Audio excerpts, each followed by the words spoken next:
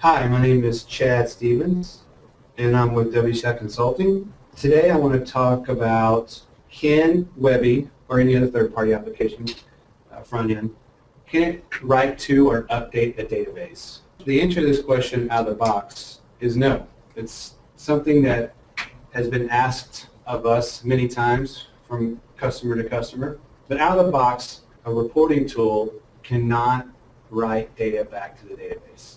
Your reporting tools are meant to allow users to consume data. But we have developed a solution that will allow you to do just that.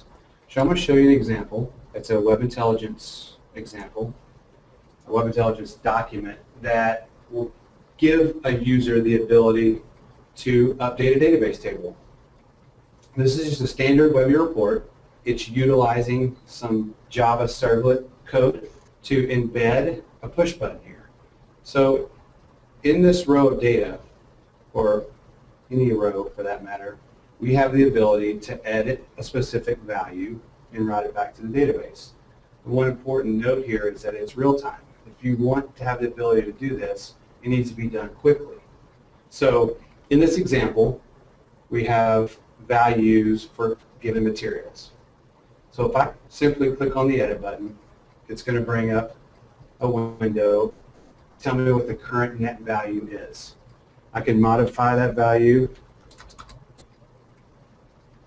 hit save, and the value won't be updated until I get a response back that says it's been successful. The note was successfully saved. The report will now automatically refresh to show you the new value. So a couple things to note that are important when implementing this type of solution. A, it's not something that can work out of the box. You have to implement some report side code, in this case, a Java servlet. B, you have to utilize data services to actually update the database table. So without data services, this solution wouldn't be possible. And then C, another important thing to note is you don't necessarily have to use Web Intelligence. Any third-party application or front end could accomplish the same results.